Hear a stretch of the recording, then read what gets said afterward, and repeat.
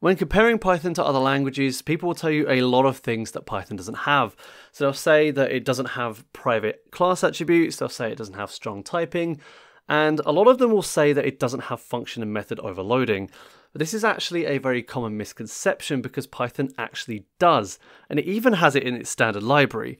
The only difference is that the implementation is very different to how it is in a lot of other languages. There are also two very different implementations in Python, one using the standard library and the second more fully featured variation of it provided by a third party.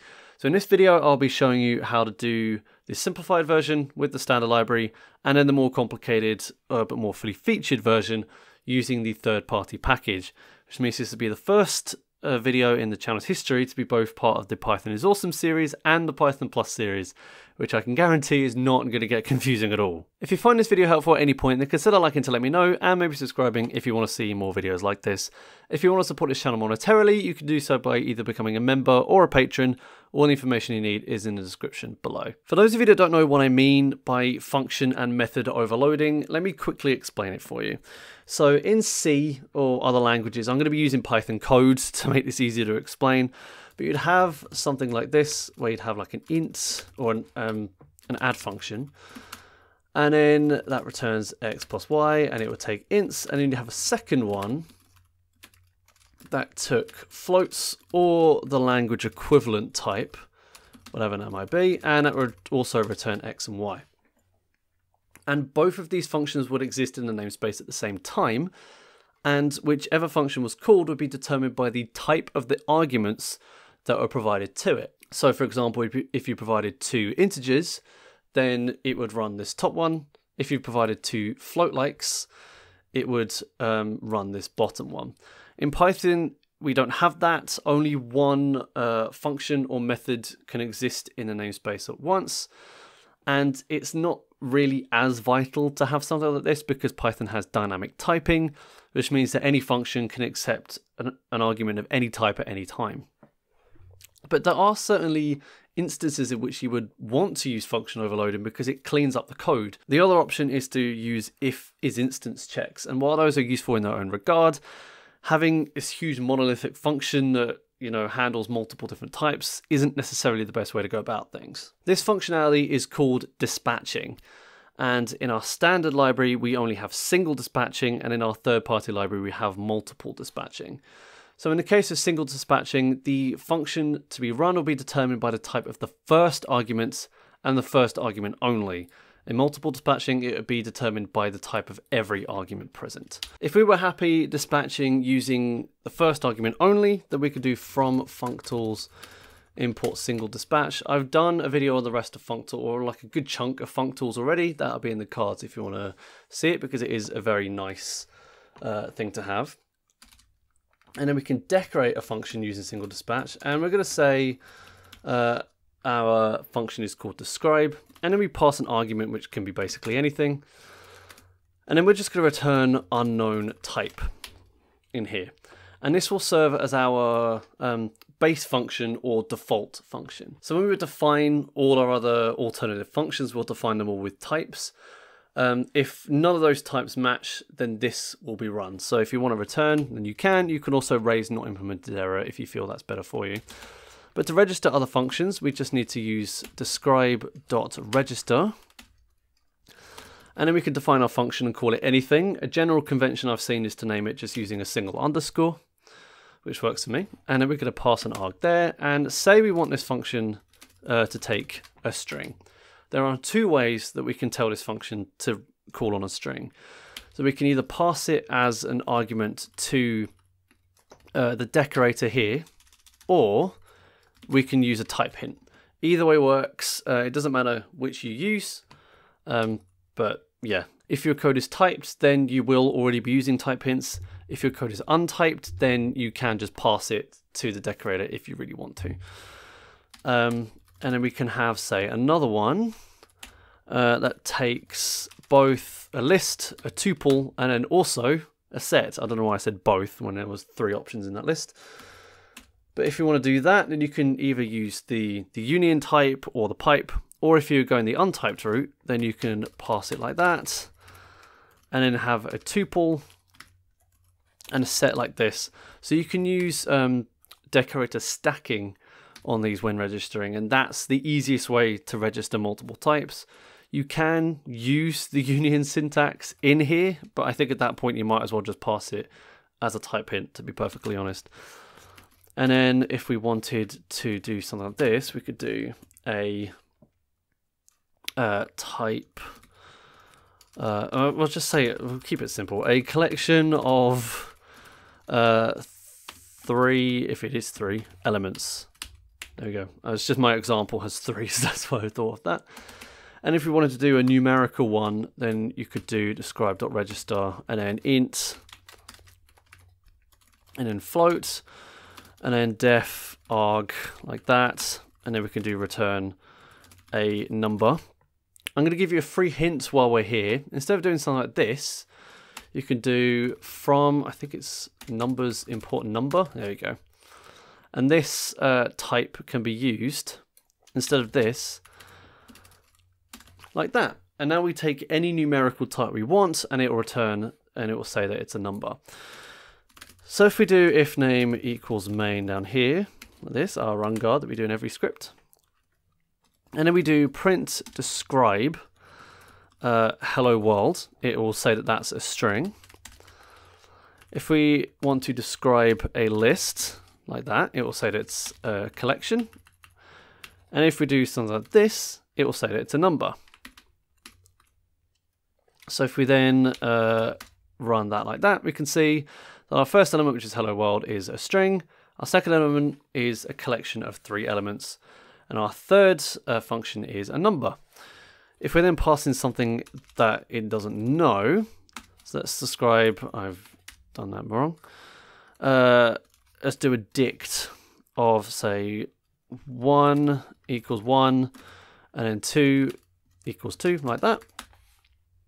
Because we haven't given it an overload, then it will say that it's an unknown type. It defaults to this one, which is our base function that it runs if no types match the ones we've overloaded. So this is just a really nice way of cleaning up your code if you have, you know, a complex logic pattern that requires working through multiple types, for example. You can also do this in a method if you want. So I'm going to do class test and then bring these all in.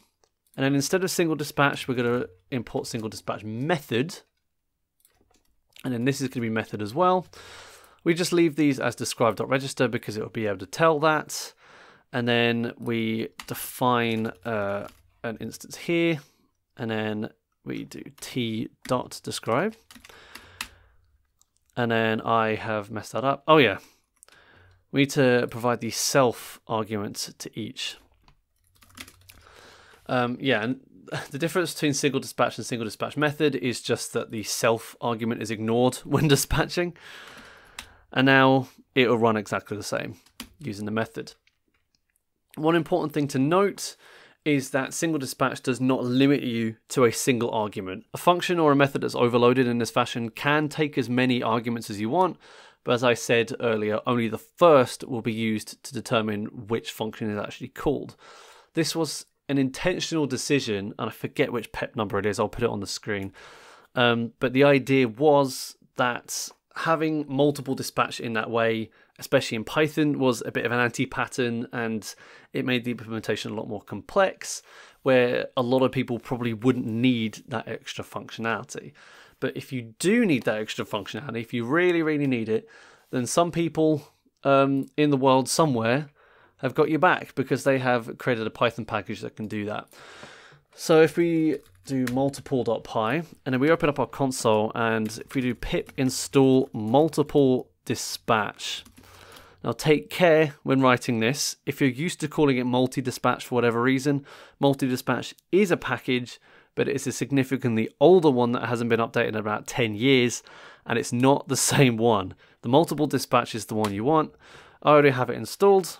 As of recording, the latest release is 1.0.0, and it has been for a little while. I think it's at the point where they've kind of added everything that they wanted to.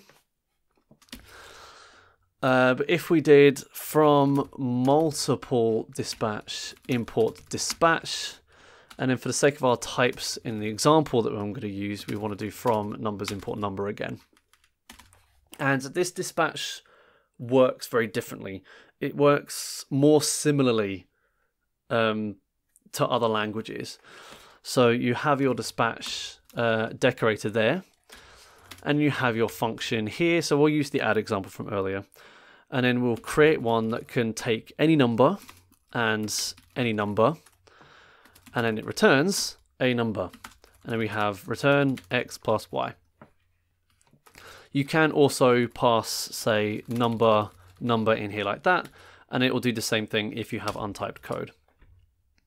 But if you want to define our default, we use dispatch again, and then we define another function called add, and then we use object as our type hints, or type, I guess, declarations. And in this instance, we're going to return a string, and we're going to simply string concatenate the two together, like that. So we'll use the string representation of the object to construct a string using the plus. It's just an easy thing. You can also have a varying number of arguments if you want. So you can do dispatch, and then we can have add just x number, and then we return the number, and then we're just going to return x plus 1 out of this. So if we did if name equals main, and then print add 1 and 2, print add, say, 1.6, and then print, I don't know, add, say, a string and a bool. That'd be an interesting example to have. And if we run pi multiple.py, we can see that in this first example, we got a result of 3, meaning it added 1 plus 2 together, so it used this one here. In the second example, we only passed one argument, and it returned 2.6, so it ran this one because it just added 1 to the number we passed. And in our third example, we got 1 plus true, so it's created a string using the string representations of our object as our default, because object is kind of, well, I suppose if you wanted to get a default, you could put type in here if you really wanted to, because type is the superclass of object. But I think object is probably the safer one to do. I think maybe if you did types, you might have slightly different intentions for those. If you do something that's invalid, so say if we did add and then just like a string of the number 5, we'll get an error, and it will give you quite a concise or quite a verbose error actually. It will give you a not implemented error, could not find signature for add, and then our string type, because we haven't defined anything that only has one object. We defined something for 2 objects, but we never defined something for just one object. So it will complain at us in an error. In theory, you could also use this multiple dispatch to create a strongly typed function. So you could, if we got rid of both of these, just have that one, and then if it found anything that wasn't that, then it would just error for you. So in this case, we've passed something that isn't 2 numbers, and it would just error, and it would do the same for this. There's nothing for string and ball, so it would just immediately error. So you could use multiple dispatch to enforce strong typing if you really wanted to. So if that was something you were interested in, then that's potentially an option or an avenue you could take. So that is everything that I wanted to talk about with regard to function and method overloading. I just want to thank my amazing patrons and members on screen now, especially Mizard Rosherman III for being super generous. £1 a month and you can be on that screen with them. And I will see you in the next video for what will be the Christmas special. Yeah, we're at that time of the year already. So I hope you're feeling festive, if of course you celebrate all that. And if you don't celebrate all that, hope you're having a good time anyway. And I'll see you on the 25th.